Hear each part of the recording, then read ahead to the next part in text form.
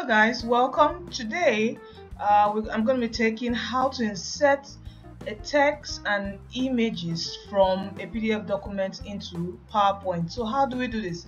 Okay, it's quite easy to use your Windows to do this, but for Mac, if you're having a Mac OS, at the end of this video I'm going to take you through a product which you could buy and use. Okay, so to do this, how do you do? So you have a PDF document. Let's say this is a PDF document, and this is a chart. Let me reduce this. Okay, let's say you want this image for your presentation, maybe statistics.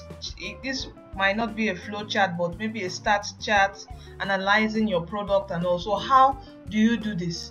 Okay, so this is your PDF document. All you need to do on your laptop, there's a button called the print screen. It is spelled PRT, then a space, then SC.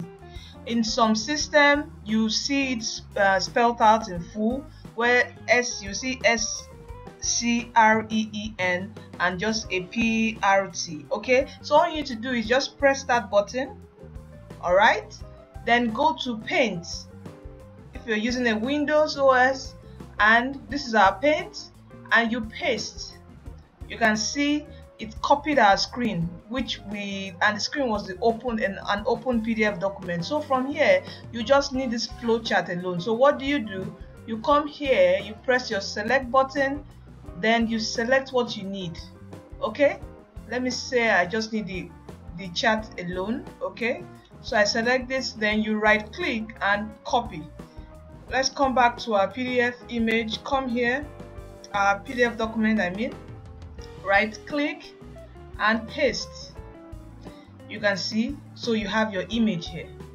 All you need to do now is just enlarge it so it can get clearer.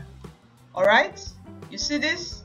So this is how you insert an image from a PDF document into PowerPoint. So I'm going to introduce you to a product called PDF Expert. I know for Mac users, it's quite difficult to edit PDF with your iPad, your MacBook, so it's quite difficult. But with this particular product called the PDF Expert, you can do anything from editing PDF directly from your Mac, your phone. You can fill forms, sign contracts on your iPhone, your iPad and Mac. So you can easily download this for free, or you can get a purchase. Okay, there's a link in the description box. Just click there and you get a 10% off your purchase of this particular software. Okay, this particular app, it has been chosen by Apple as editor's choice, and in 2015 it won the app of the year by the Mac Store. So it's quite brilliant app and software to use. Okay, try to get it. There's a description, there's a link that you could get a 10% discount off it. All right, bye. Subscribe.